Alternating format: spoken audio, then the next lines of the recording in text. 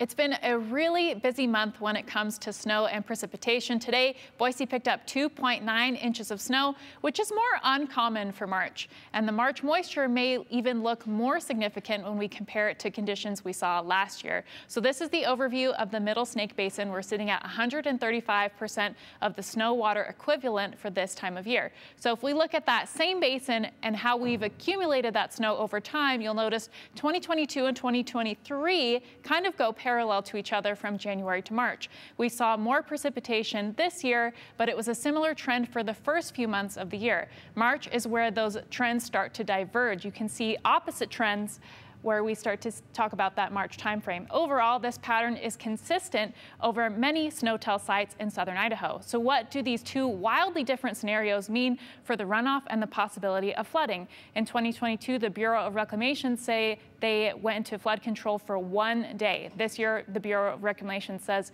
they'll be entering flood operations starting on Monday. They'll be releasing extra water for at least 5 days, with another possible increase on the 10th. So the Boise River will be running high.